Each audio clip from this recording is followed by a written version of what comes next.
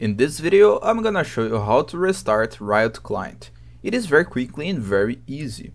First of all, I will point out that this process works on any computer and on any version of Riot client. The first thing you need to do is click on your taskbar and click on Task Manager, okay?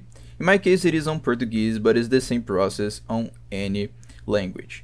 So what you need to do is click on any of these apps and click on R, okay? So click on R until you find Riot client. In my case I don't have Riot client, okay? But I will show the process on Spotify just for example. So you need to find your Riot client and click right here on this button, okay?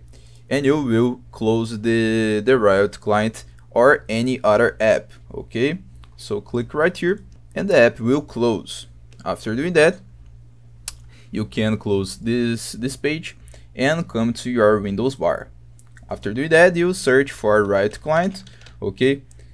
In my case I don't have, but you just need to open your Riot client and that's it to restart your Riot client on PC. I hope I helped you on how to restart Riot client on PC. So if this video helped you in any way, hit the like button and subscribe to our channel to receive useful tips.